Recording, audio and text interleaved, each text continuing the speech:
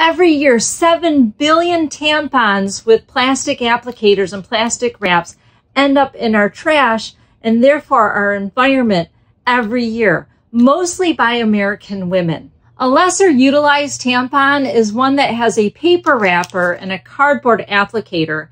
And this tampon, when we put this into the environment, we're going to look at its impact in terms of breakdown. And of course, being Chemical Kim, I did an experiment by putting both tampons, applicators, and wrappers in water to look at the breakdown. And the plastic applicator, of course, if I found this as trash on Oceanside, which I have, does not break down. And in fact, when it does start to break down, it leaves toxins in the environment. Versus the cardboard applicator, which I see already just after a few minutes in water, the cardboard is already starting to break down. The wrapper is paper, which again will break down very quickly, and for the most part is very safe in the breakdown in the environment.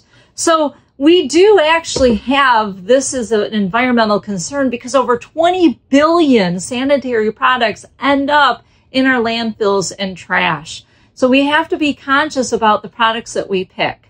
Definitely, there are other products that are far more environmentally friendly, maybe even the reusable menstruation cups.